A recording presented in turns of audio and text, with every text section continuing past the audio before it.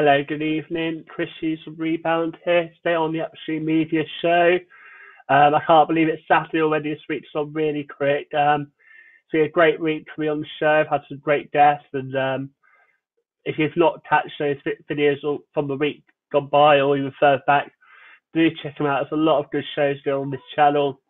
Obviously, if you're new to the channel, subscribe to get all the latest content from Upstreamedia, who during the season stream live NBL D1 days, Thames Cavaliers, and obviously this off season doing a daily show, and it's really great content. I've really enjoyed listening to all the shows that are on air. So it's not just myself on the videos. We've had high rollers doing some really great content, and we've had Coach CJ Lee and having great conversations with fellow coaches, and they've been really insightful about the coaching side of the game. So definitely listen, watch shows if you haven't already. They're really good shows.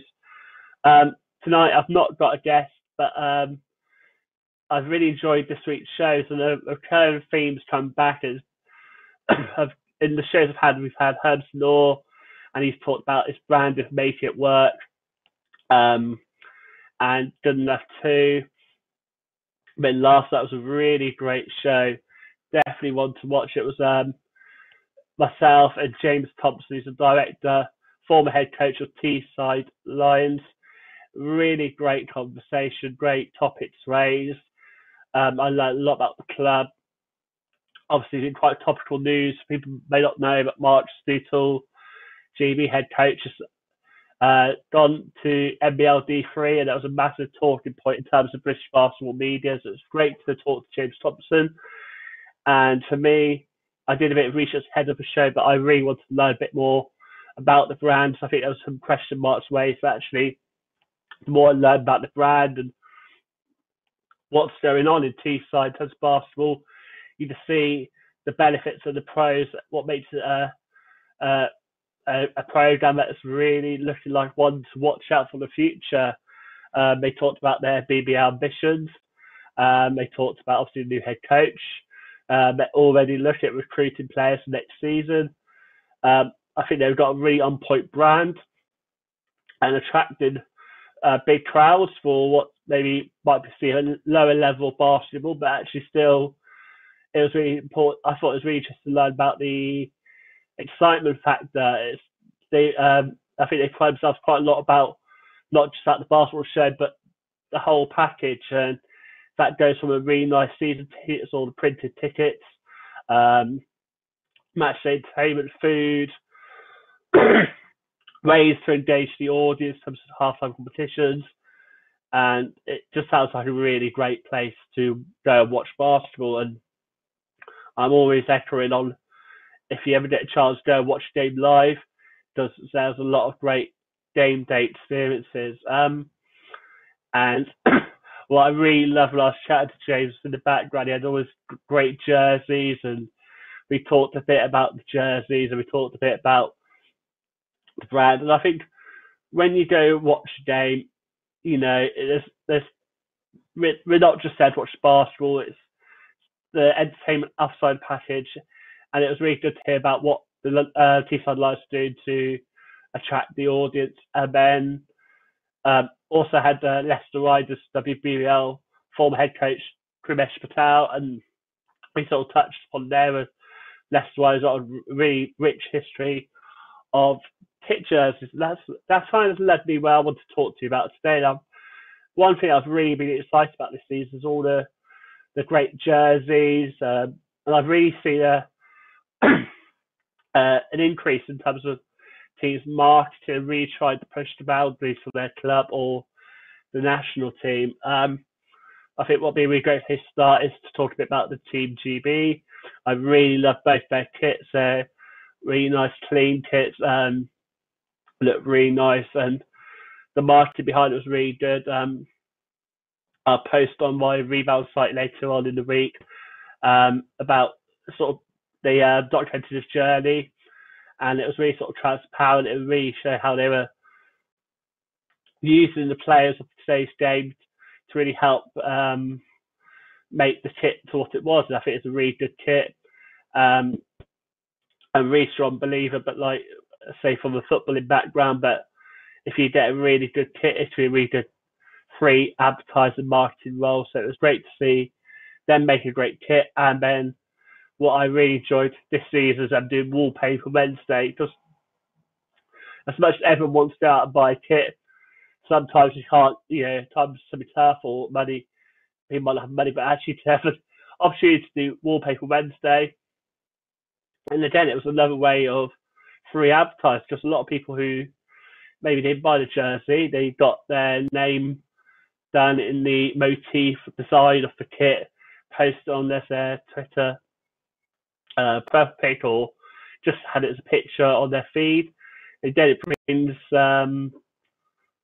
attention to it. It's always free advertising again, and I think I'd love to see more of that. And one thing I'd be excited about is several new kits. So obviously moving away from GB, the NBL, there's lots of great kits out there. People look at different ways, people more innovative. One club that comes to mind on top of my head is Worthing Thunder, and they did a great pink kit to raise money for cancer cancer charity. And I think it's a really great idea, sort of promotes a really worthy cause, and it's also a really nice kit.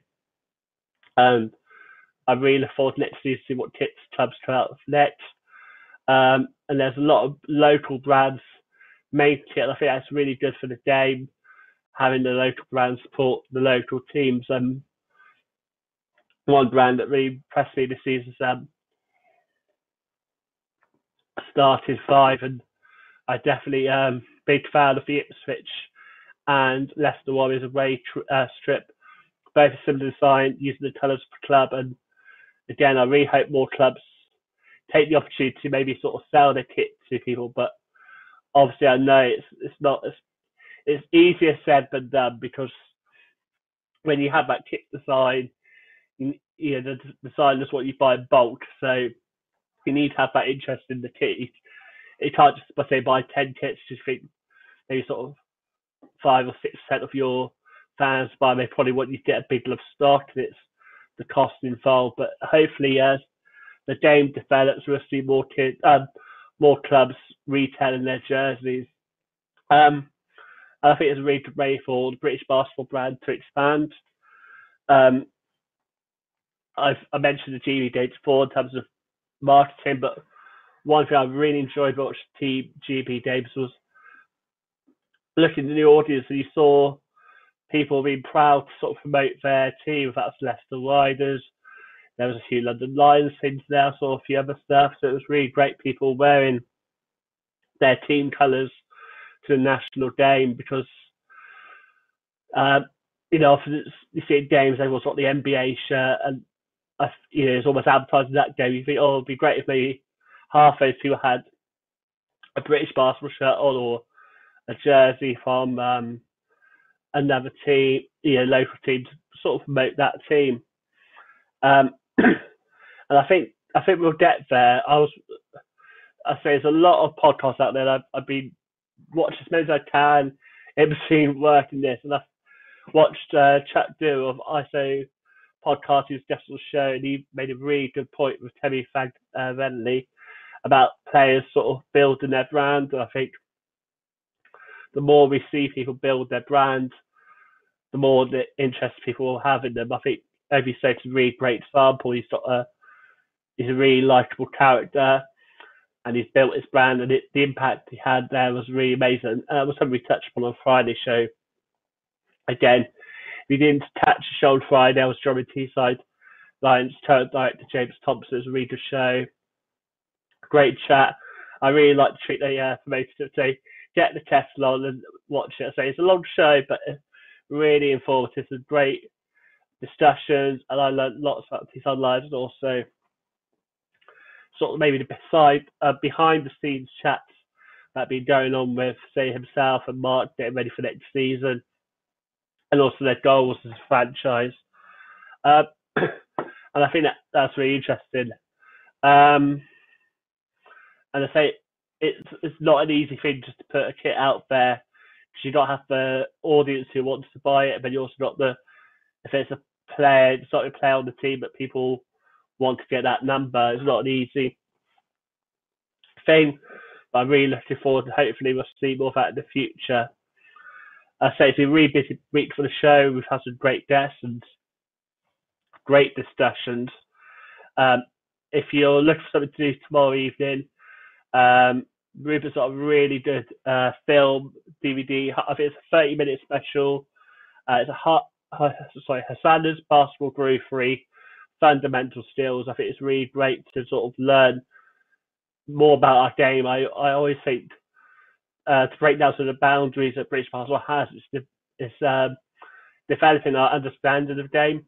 I'm not saying about players or coaches or the volunteers, they really know the stuff, but in terms of reach out to a bigger audience, there's definitely more we can do to educate that audience, because it's a quick game, and if you watch the whole game and you're like, oh, don't really know what's going on, you're not going to feel that connected to it to want to go back and come back and watch another game. On the flip side, there's other factors like James saying that. Sorry, not James. Sorry, Mark Thompson on yesterday's show was saying that it's not just about them putting on an event for people to watch basketball, because people coming in, they know they don't watch basketball games, so it makes it a bit more than a basketball game, entertaining people, and I think that's a really good point. And also, if people are educated, know about the game, they're more likely to want to come back. But also, if they're entertained, they also want to come back as well. So, and I think a brand plays a really big role in it. So I was really grateful to get him on the show to talk a bit about the brand. And I think there's a lot of clubs who do really great work in promoting their brand. There's no criticism intended. Maybe clubs aren't able to do that, because I'm fully aware, but it takes a lot of work, a lot of time to do that, and a lot of clubs run on limited resources, limited personnel who have other priorities, if they're the ones that are coaching it, or ones out there trying to get some sponsors in, or the work clubs and the people involved in clubs do is amazing.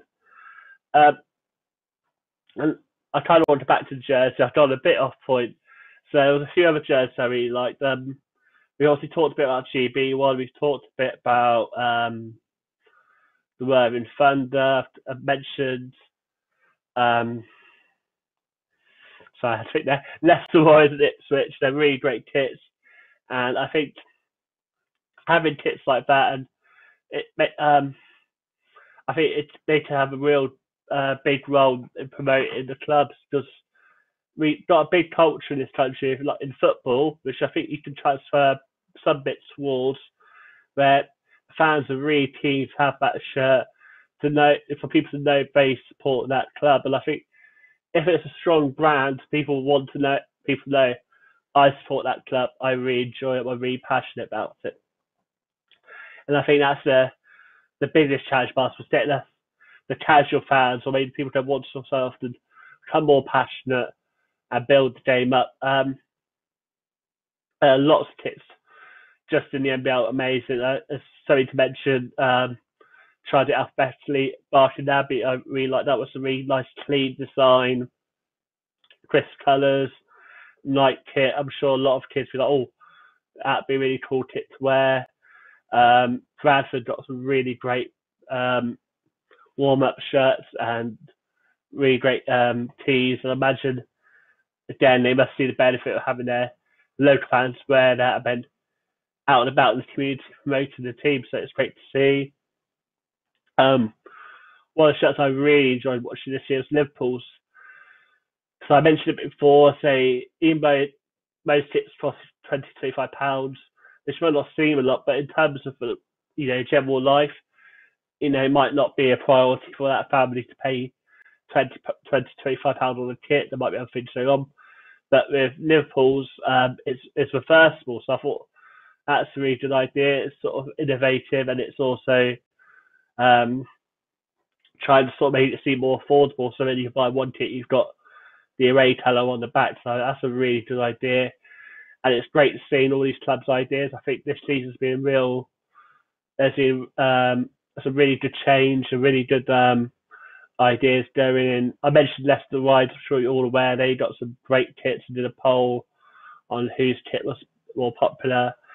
And I thought I'm sure everyone out here who's watching this show is missing basketball, and really look forward to when it comes back on. Um, I've not heard anything myself, but it's coming back on. I think like everyone else, just sitting and waiting to see. It seems a bit far away at the moment, if I'll be honest. So next season, probably all December time. It's quite a few months left, but hopefully we'll have basketball to watch soon. And I'm really keen to learn more about the jerseys. So obviously I know a lot of them about this year, and I've been following basketball for the last 3 or 4 years. I've learned so much from learning about the English basketball page.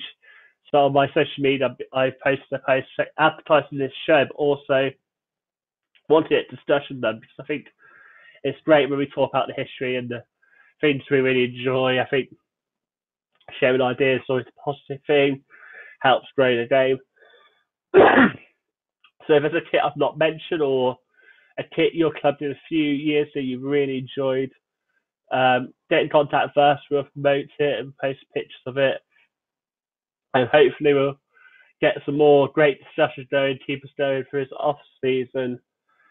I said everything I wanted to talk about the jerseys, and obviously the shows I've mentioned. We've had some really good shows this week. I say I've really enjoyed watching them back. There's a lot of discussion in all of them, but also the other guys doing the shows here, they're doing a great job. This week, CJ had Mark Stutel on. I thought it was a really great show. Without giving you any spoilers, as I said, he's a coach that a lot of people talk about at the moment, with him moving to NBL D3, having a really successful time with GB squad recently.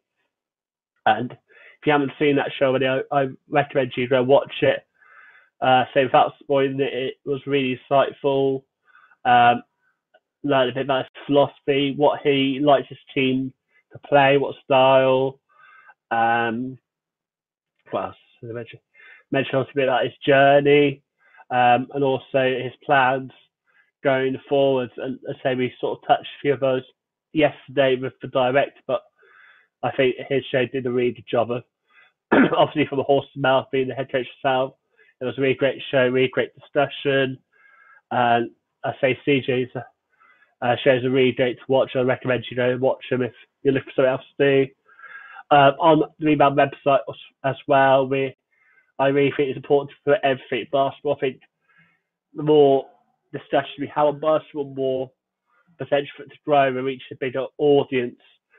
So if there's any shows I've not mentioned or things you've really enjoyed, let me know. I add it to the website to direct people. I say I've almost finished what I would say. I thought I might talk a bit about what we're doing at the moment. So if there's any players or coaches out there, I've recently started doing Photoshop. I'm learning, I'm starting out, I'm really enjoying it. I really want to sort of develop my skill set in this time. And a lot of the guests we come on have really said the importance of growing your skill set when you can, obviously with perspective, but not every day to be a productive day. It's difficult times at the moment. And I really enjoyed it. I think I've been watching YouTube tutorials on Photoshop, learning things as I go on.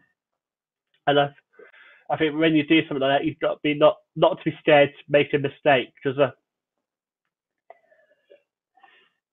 it can be daunting when you face something with 5 or 6 menu bars or things. But I really enjoyed doing the process. Did my first graphic on there. I say if there's any players or coaches on there who want me to try and do a graphic, I'll do my best. I'm definitely just learning, but looking for stuff to keep me busy. So hit the DMs if you want me to make a graphic for you. I'm learning. I'd really love to do a few more. I say maybe probably tomorrow evening, I'll have a list of guests for next week's show. Got a few things lined up already, either for next week or week after. I really want to sort of do a lot more shows with sort of grassroots, learn a bit about their story and their journey. I'm speaking to a few franchise members. Hopefully we'll get a few EABL teams on. So I really enjoyed yesterday's show.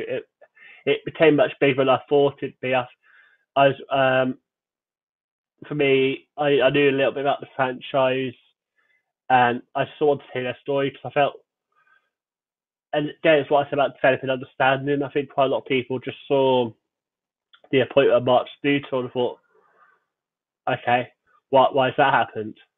But the club has released a really informative statement. Um, for me, on paper, they had a lot of things to say well for them. They got a attractive big fan base. They seem to have all the little marketing things in place. They have an emphasis on grassroots, kind of ground up. It definitely seemed like all the ingredients there for someone to have a genuine ambition of being there. So I'm looking forward to seeing where they go. And the show's really great. James Dyke's a really passionate um, person, and it was really a great show. And I learned lots about the franchise. It was great to talk to him about all things basketball. So if you haven't seen that show already, go ahead to it. And I think that's everything from me. So any questions, any jerseys you really like, post them to me. I'll share them on the site. It'd be great to sort of learn a bit more about the history and players. And stay safe. And I'll see you all next week. Take care and goodbye.